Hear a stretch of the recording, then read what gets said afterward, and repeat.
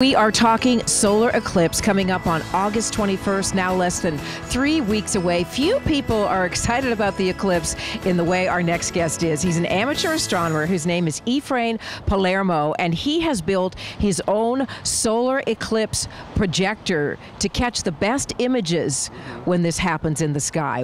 Why did you do this? Well, actually, I built the first one during the Venus transit in 2012. And it was happening in 10 minutes, and I only had 10 minutes to build something. So I had a downspout, and I had a sawhorse, and construction materials, and I had a pair of binoculars. So I put it together within 15 minutes and was able to see Venus going across the surface of the sun. Incredible. The downspout came in handy again for this projector you're going to use for the eclipse. Tell us, walk us through, Efrain, how you built this. These are materials that we can all get our hands on. Yeah, it's all Home Depot materials. This is a downspout, and this is a concrete form tube. And then we have a sawhorse. So everything is under like $30, really, in terms of materials.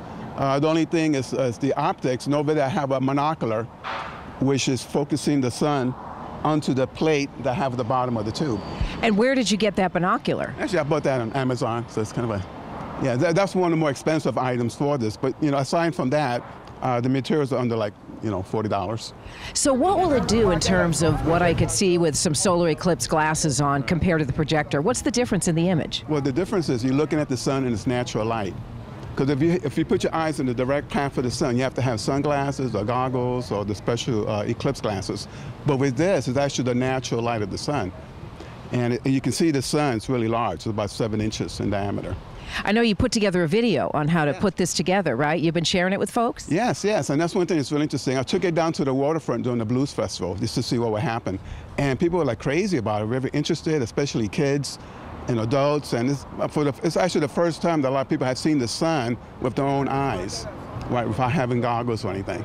So if I look in there now, there's already an image that can be produced? Yeah, let me get it set up here. Right there. So Steve, our cameraman's coming in here for that view of it. So we're looking at what? You're looking at the sun, the full disk of the sun.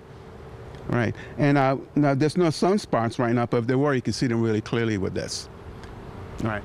What was your inspiration in terms of putting all the effort into this?